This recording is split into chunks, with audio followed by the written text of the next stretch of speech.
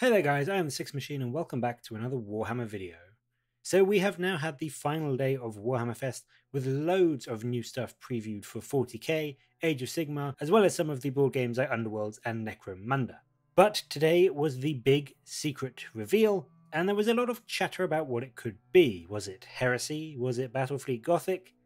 No, unfortunately, as cool as either of those would have been, we didn't get any of that. What we did get, however, is arguably, and for me anyway, even more exciting. A brand spanking new edition of Age of Sigmar is coming. Yep, AoS 3rd edition is well and truly on its way, and it looks like it's going to be an absolute corker. Now, I've never had an Age of Sigmar army. I started a couple of small ones, but didn't really have anyone to play with. Cue sad noises, I know, but I am really hyped to get into it properly in 3rd edition and hopefully get some of my friends to build up a small little army so that we can get some games in and maybe even record some for the Heralds of Hobby channel as well. My army, as I'm sure many of you will know or have guessed, will of course be the undead forces of Nagash, so the new Soulblight stuff has really caught my eye, but I honestly cannot wait to get my hands on this new edition and see what rules have changed and what new lore and units we are going to get for all the factions, because I think it's fair to say that pretty much across the board all of the Age of Sigmar factions that GW have either reimagined or introduced brand new ones of, they just blow it out the park every single time with the quality and the design and the look of the models. And I would actually go as far to say, as I think in general the look of the Age of Sigmar stuff is usually better than what we see with 40k. I mean, you may disagree with that, but I think in general, when I look at the Age of Sigmar models and units, they just look so much more intricately and well designed. It could be because they're, for the most part, newer than a lot of the older 40k stuff, but I love seeing Age of Sigmar armies. They always just look so fantastically unique and diverse and cool. As you can see on your screens at the moment, we got some really nice pieces of artwork, and also not only the map of the area this edition is going to, at least at the start, be focused on, which is the realm of Ghur, the old Lore of Beasts, I believe, for you Warhammer Fantasy players, and goes alongside with some of the big new destruction beasts which have come along with the newly awakened Kragnos, which we saw on Monday. But we also got to see what is the front cover of the Age of Sigmar 3rd edition rulebook, and you can see that on your screen now, which is really fantastic and really well designed and really well done. I'm a big fan of the art direction that Games Workshop in general have tended towards in the last year or so. As I've said many times, all of the 9th edition codexes just blow me away with the quality of the art, and this is doing exactly the same thing for Age of Sigmar. One of the things I really love about Age of Sigmar lore is that, unlike quite often in 40k, and they've begun to change it a bit now, but for the past sort of like 25-30 years in 40k, it tends to stay relatively stagnant over time. The overall generic sort of 2 minutes to midnight, end of the world kind of thing, end of the galaxy kind of thing, does tend to be the overarching end game that sits there, never quite being reached, but always being looming on the horizon. Age of Sigmar really does have a moving, progressive, evolving lore that follows and continues across the editions. So I'm really eager to see how things have changed now that Kragnos has awoken, and what may be in store for factions like Death as more and more new units and creatures come to the forefront of the wars across the realms, and maybe even what Nagash can do with some of them as they eventually die. They also showed off a few very awesome models, starting with an absolutely unbelievably cool new warrior of Sigmar, Indrasta the Celestial Spear. She's described as someone almost equal to the Lord Celestant that we have seen in previous AoS lore, and a character who specializes in hunting down and killing the most terrifying beasts in the mortal realms.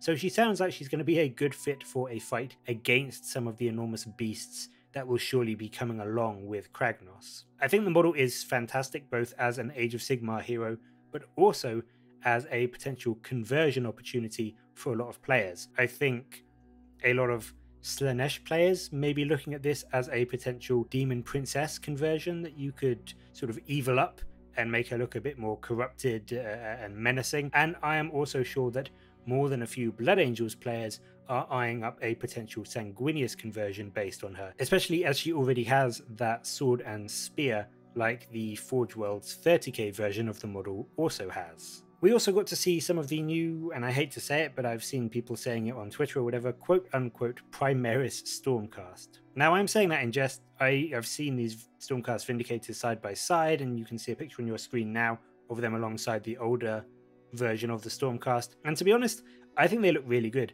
They're a bit leaner, and the armor is a bit better fitting, but in my opinion, they aren't a huge departure from the current Sigmarine models you might already have. And they will absolutely 100% fit in with any Stormcast force that you sort of already have painted and ready for battle. And I personally love the slightly slimmer aesthetic. I think the new design of the armor looks much more interesting and realistic, and I just prefer that on a personal level. Lore-wise, they have a new armor called Thunderstrike armor, which basically makes it easier for them to get reforged. And for those of you that don't know the lore, basically the Stormcast die and then get reforged by Sigmar, but a part of their soul is lost in the process. And with some of the newer developments in the recent Age of Sigmar books and lore that I won't spoil for you, but essentially that process has become a lot more dangerous and unreliable. So these guys are Sigmar's attempts to get round those issues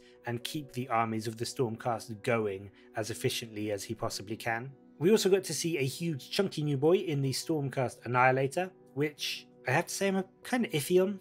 I get the look they were going for, is this huge, immovable, hard as nails unit, like he's got a 2-up save, which is fantastic in Age of Sigmar.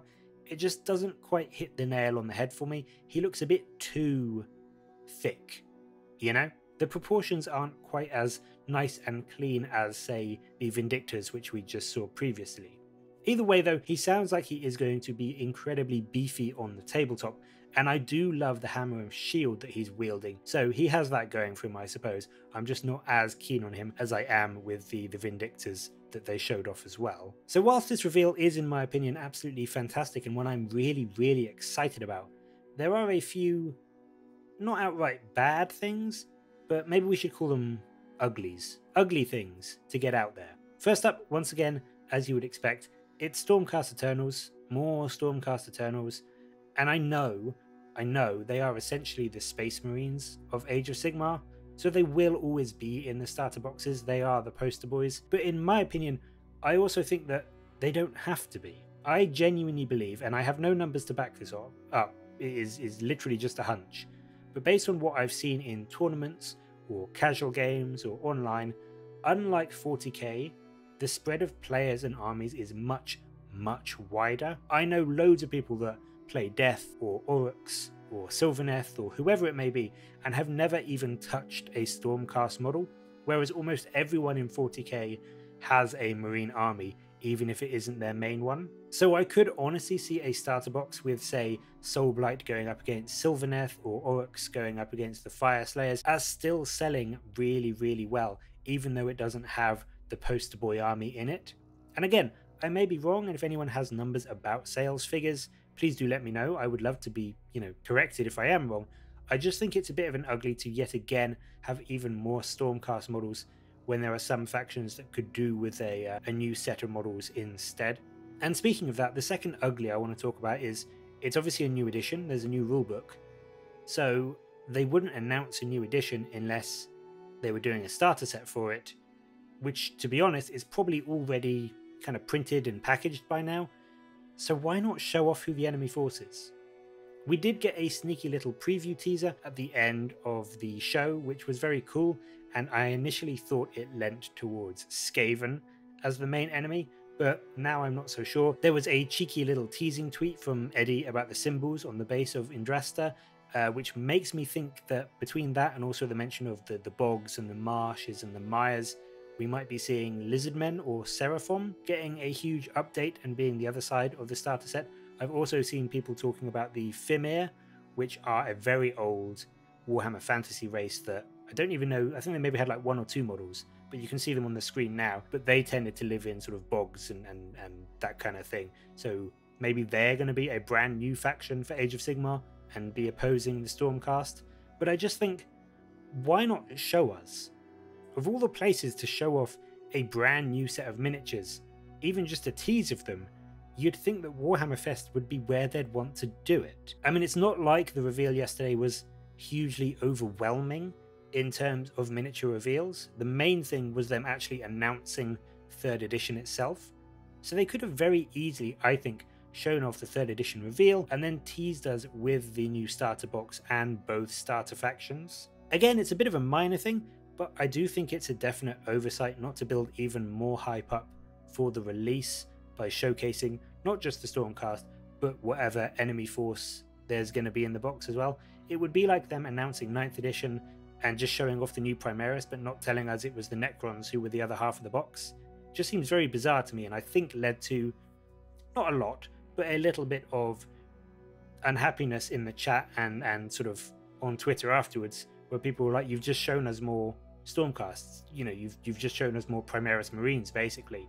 We want to see the other factions and see what else we can look forward to in terms of the non-Primaris, the non-Stormcast side of things as well. But overall, I was extremely happy to see them announce Age of Sigmar 3rd edition, and my two little uglies are, as I said, they're both minor things. I just think that if I had been running it, I would have been doing things a little bit differently in terms of building hype for not just the Stormcast, but for whatever enemy faction there is as well. One final thing I will mention is that the Warhammer community article afterwards does note that there's a brand new narrative play system that lets you forge your own Legends of Conquest, which sounds to me mighty like the Crusade system of 40k, and I for one am incredibly hyped to see how they handle that.